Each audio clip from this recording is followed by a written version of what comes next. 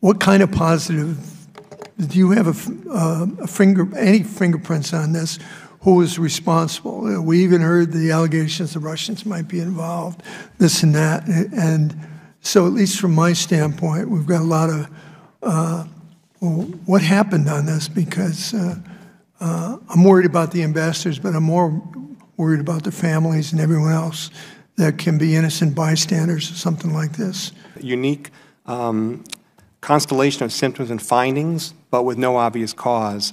There are a lot of speculation in the media. We prefer not to talk about speculation.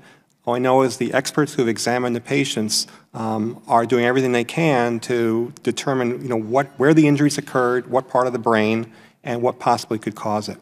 I think the State Department has come to the belief that Secretary Tillerson came to the belief that what happened in Cuba is an attack because all the information we have seen is that it seems to be targeted specifically at our embassy and one other embassy that we know of, Canada's employees.